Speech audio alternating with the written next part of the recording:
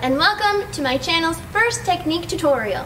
We'll be focusing on feet and leg technique in our rhythm and Latin dances. These techniques will help you achieve an even better workout.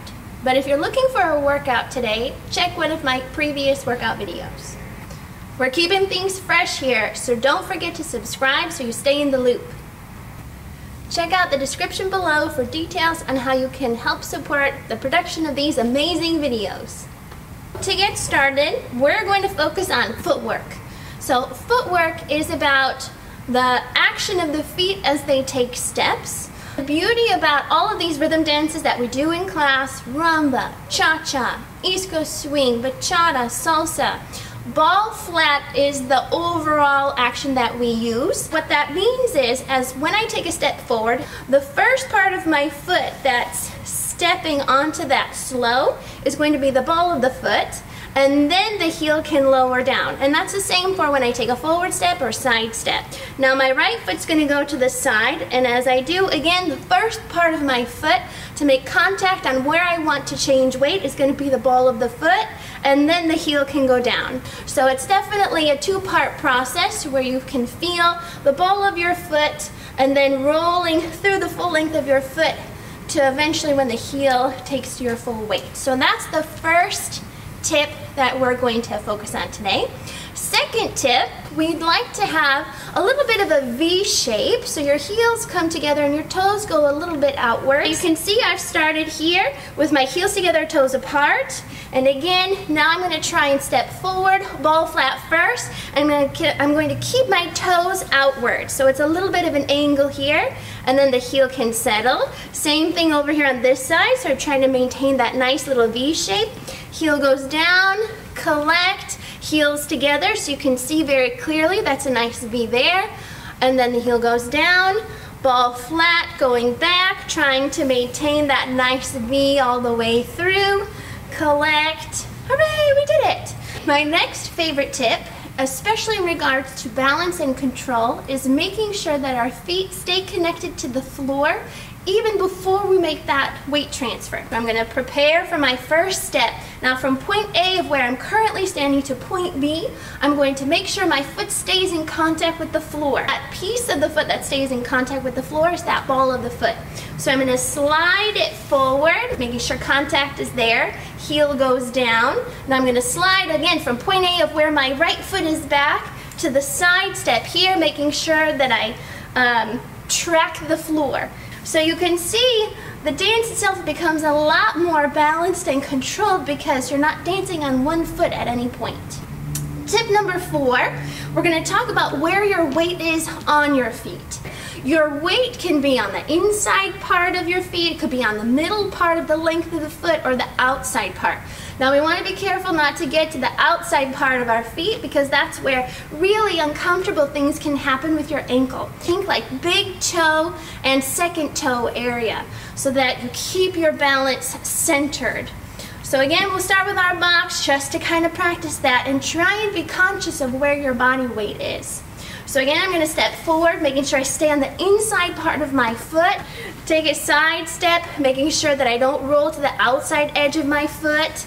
Collect, same thing going backwards. I stay on the inside part of my foot. Side step, collect. Lovely. And notice now my foot looks almost sickled, so I have my ankle bending outwards when I take that step forward. And then same thing if I were to take a side step. So you can see I lose a lot of my prettiness by not keeping my weight on the inside part of my foot. Ooh, feels uncomfortable. Last tip, and it's just in regards to footwear. So as you can see, I'm on a beautiful dance floor at Austin Uptown Dance. Where it feels best to me to wear my dance shoes, I can slide my feet on the floor and use my feet correctly. So if you're at home and you have a wood surface, even a tile surface, so using your nice dance shoes works great. If you have carpeted areas, I recommend wearing socks so that you get a little bit of sliding factor because bare feet is just going to make everything feel a little bit sticky. Alright, we're going to try our rumba basic box with a little bit of music. Left foot forward.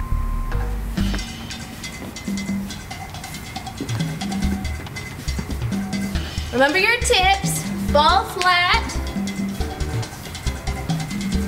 We got our nice little V shape with our heels coming together, toes apart.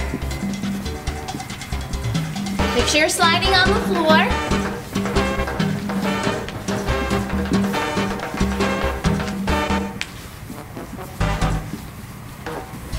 Okay, so our next pointer, it has to do with our leg action. And we're going to talk about how we use a bent to straight leg action using our rumba box to demonstrate that. So when I take my step forward, I'm going to start off with a nice bent leg on my left foot here. And then as I take weight, I'm going to straighten.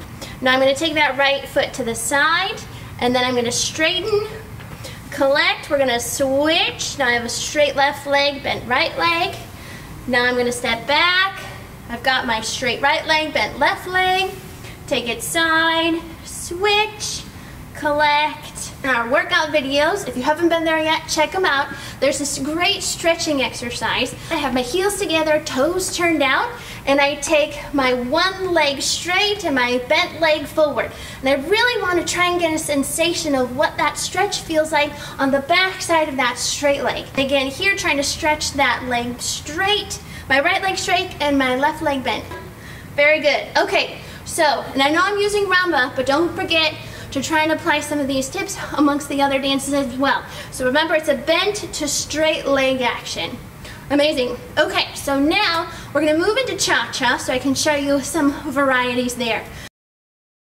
So I'm going to do my cha-cha basic here. I'm going to take a side step.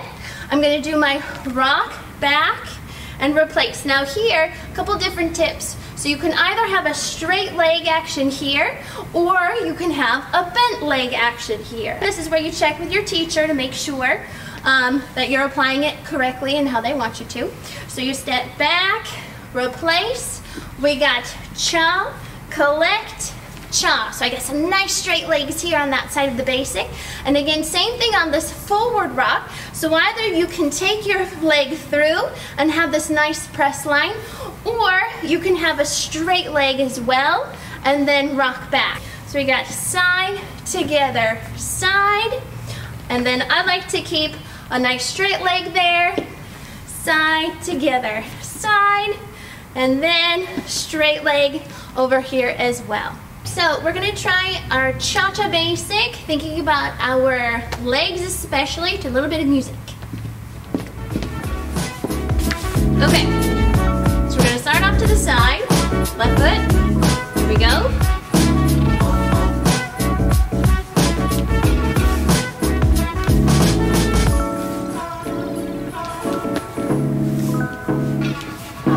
Remember, you're trying to focusing on whether you keep a nice straight leg on your breaks, or if you do a little bit more bent leg. Nice job. Okay, so I'm going to do it facing the other direction too, so you can see from the back.